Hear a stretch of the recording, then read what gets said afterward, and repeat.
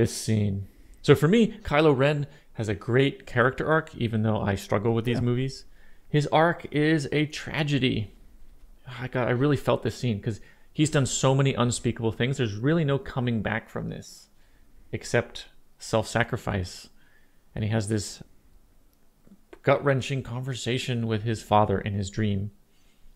Well, let's watch. Hey, kid. Oof. I miss you, son. Your son is dead. No. Kylo Ren is dead. My son is alive. Oof. Oof. Oof. That's heavy. You're just a memory. Your memory. Come home. It's too late. She's gone. Your mother's gone. But what she stood for, what she fought for, that's not gone. Ben. I know what I have to do, but I don't know if I have the strength to do it.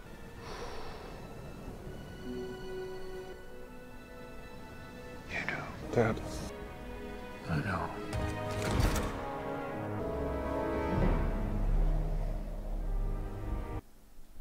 So I didn't understand this when I watched this movie. What does he know he has to do but doesn't know he has the strength to do it?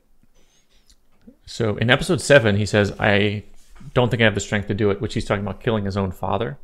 Here, I think he's going to the light side now, and he knows he's done terrible, terrible things. And what he has to do is sacrifice himself for the cause. Because there's no real coming back from what he's done except through self-sacrifice. And so he's worried he won't have the strength to make the sacrifice. I think that's how I interpreted it. And then the throwing away of the saber, which tactically unwise, is him. Yeah, because he could have taken that saber and gone after Palpatine. Doesn't he need a saber? It's just a saber. It's something like a dark saber. It's red though, but so he throws the saber. I guess that means he's throwing away the dark side and the Kylo Ren past to now go self-sacrifice for Rey and the rebellion. And he's still unsure if he has the strength to do it. Plus his father. And so he's like, so do you think Han is a Force ghost, or is this actually just on Kylo's head? I think this is in Kylo's head.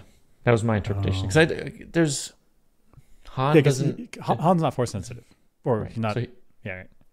So he would, I guess, only Force users can become Force ghosts.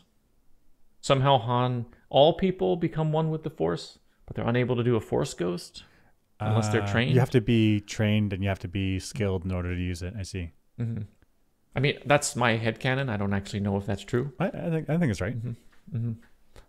So, I don't know. Just this scene, it was gut-wrenching. Father-son talk, the tragedy of it, the irredeemability of what Kylo has done. Gosh, it's heavy stuff. It's heavy, and like Kylo is looking for redemption, and he's conjured an idea of his father in his mind, and he's even then, like after killing his father, he's still supportive and trying to help Kylo to the good side. And like this is what Kylo Ren needs to hear, and so he's making that. I see it. Yeah. Oof, heavy stuff. But I mean, a good character arc. I mean, right? It's brutal and tragic, but he dips down and sees the darkness, and then he has to claw his way up. It's frustrating in this movie, in this trilogy of movies, that there are arcs for Finn and Rey and Poe, and well, Kylo gets a great arc, but there are arcs in there for everybody, and only really Kylo gets this arc that I feel. The other arcs I don't feel. I'm not sure why. That's right. But